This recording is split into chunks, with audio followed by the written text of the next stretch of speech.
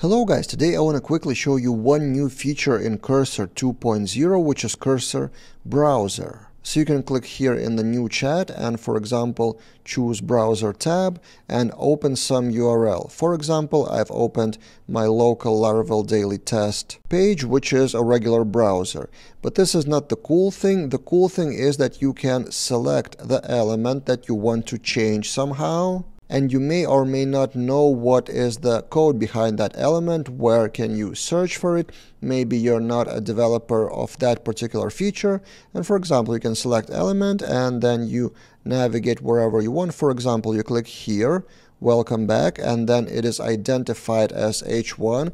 And this is not in the code base yet. So it's searching for that H1 in HTML. And for example, let's prompt for make this text uppercase. Use Sonnet by default, and then it will try to search your code base, which in this case, PHP and Laravel in my case. So it found several files with H1 tag with that specific welcome back, and it will change the code and change the text in HTML version in that project and in the blade file of Laravel. So it made the changes, and now in the browser on the left, if you refresh, the changes are applied. This goes kind of in the direction of vibe coding in a way, but you may use it as a developer actually understanding the code, just a quicker way to reference some part of the page, especially for example if you're a back-end developer and not sure how to fix something on the front end. Then instead of prompting like on the login page there is a text and then change something in that text of heading,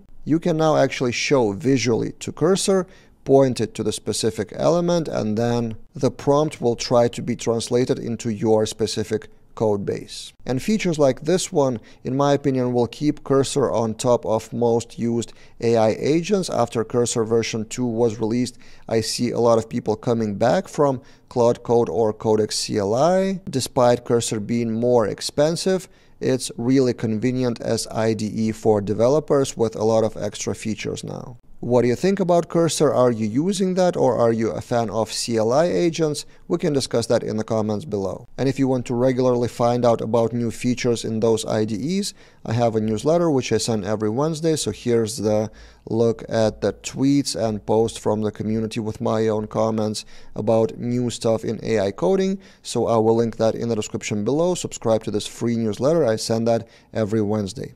That's it for this time, and see you guys in other videos.